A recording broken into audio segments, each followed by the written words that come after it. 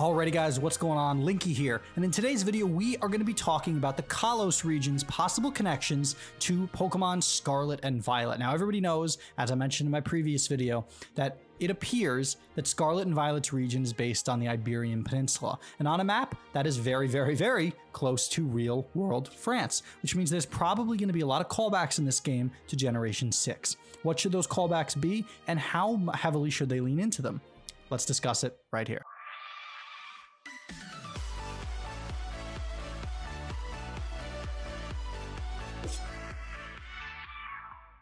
One of the most widely debated and criticized parts of Generation 6 was the amount of loose ends. There were so many things from the Kalos region and from Pokemon X and Y as a whole that just never got addressed.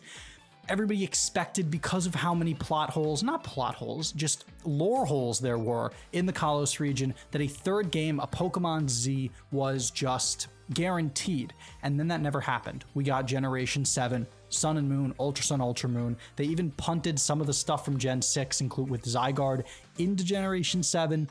It was really strange. Some of these loose ends can hopefully be fixed in Scarlet and Violet. And one of the first things that I want to address is the southern portion of Kalos. There was a big theory back when X and Y was around that we were going to get a DLC update or a third version or a brand new game that was going to give us the southern part of France. The Kalos region is predominantly the north of France. There's a whole other part of this area of the world that just wasn't addressed. And while I don't think Scarlet and Violet is going to be the southern part of France, it's going to be the Iberian Peninsula, I think they can take a lot of those ideas that the community had back then and incorporate them into Scarlet and Violet. Some of the Pokemon and some of the regional forms can be directly taken from Kalos. You can have a ton of Generation 6 love in Pokemon Scarlet and Violet. Give Pokemon like Go-Goat, for example, a brand new form or maybe a brand new evolution. Something to call back to Generation 6's really, really strong roster of Pokemon.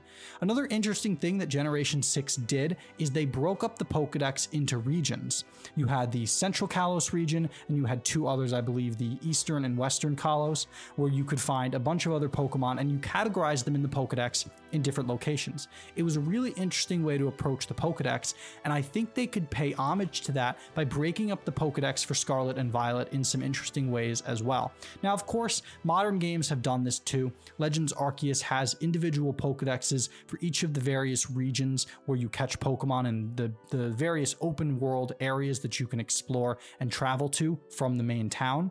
But I think they could take this idea and pull it back to Generation 6 and really split the region up. And in some of the northern parts of Scarlet and Violet, like I mentioned before, you have some of those Kalos Pokemon. So it's a nice callback with the roster and gives you some ideas for regional variants, evolutions, and other things that you can explore with it. Now, before we go any further, I just wanted to mention that the vast majority of you guys who are watching these videos and hopefully enjoying them aren't subscribed to the channel. Now, of course, subscribing is free and you could unsubscribe anytime. And if you do subscribe, be sure to turn that notification bell on so you never miss another upload. There were also a ton of unanswered questions in the Kalos region as well, not just talking about geography and not just talking about what we could take as inspiration in Scarlet and Violet, but what answers could we actually get to real questions from Generation 6? There are a couple that come to my head right off the bat. One of those, of course, is the sundial. The sundial in Coumarine City.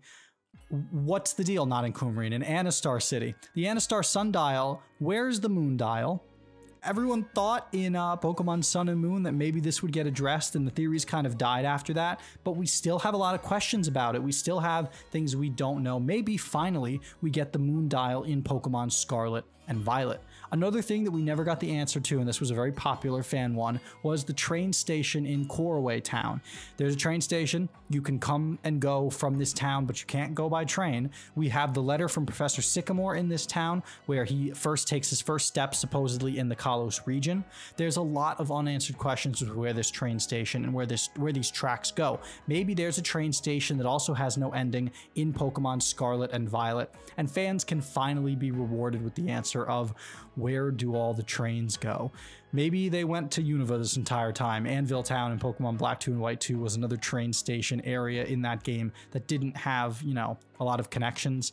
but maybe Scarlet and Violet can finally address it. Another thing that was always interesting to me was Kailud City. I don't know how you pronounce it, Kailud, but it's a town in the south of Kalos, right south of Vanderbilt Town, your starting town in the game, that is really disconnected from the rest of the region. You can only get there via train, and it always felt a little bit excluded from the rest of the region. Of course, there are mountains to the south of this town, but it is nestled in its own little area. So maybe it shares some connections and it shares some culture with Pokemon Scarlet and Violet. I think that would be really cool. Maybe there are also some callbacks to the legendaries of Pokemon X and Y.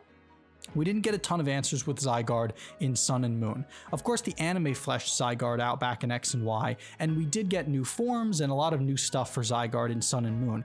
But there really wasn't a ton in terms of lore developed for Zygarde with Pokemon Sun and Moon. You could find his cores and you could eventually create Perfect Zygarde and all of that, but I would love to see some reasons as to why this region of the world in particular was so important for Zygarde. It's just something that we never really got an answer to, and I think it would be really cool to bring back some of these older Pokemon for the first time in a while. The Mythicals of Kalos is also something that I want to bring up here.